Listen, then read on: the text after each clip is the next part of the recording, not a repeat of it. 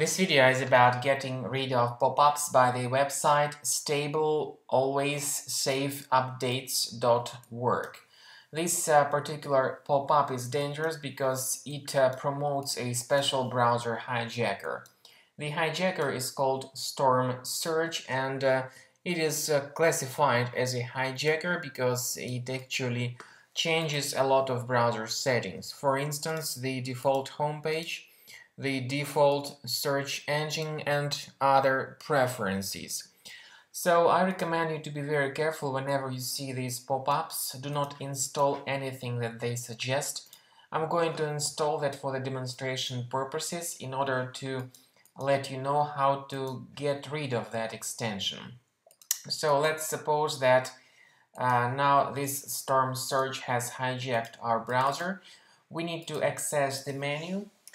Go to More Tools and choose Extensions, and so you will find this particular extension enabled.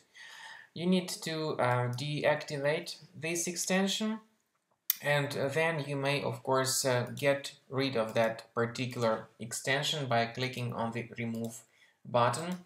So this will remove the extension completely.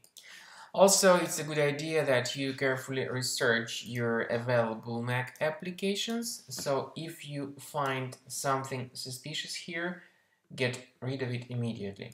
Finally, my recommendation is that you perform additional checkup of your Mac computer with a Combo Cleaner antivirus for Mac.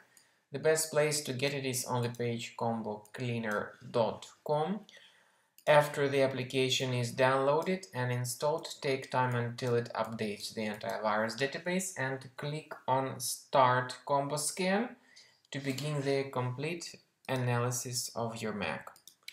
This is the end of scanning by Combo Cleaner Antivirus. At the end of scanning, the program gives you the report about the total number of threats found during the scan.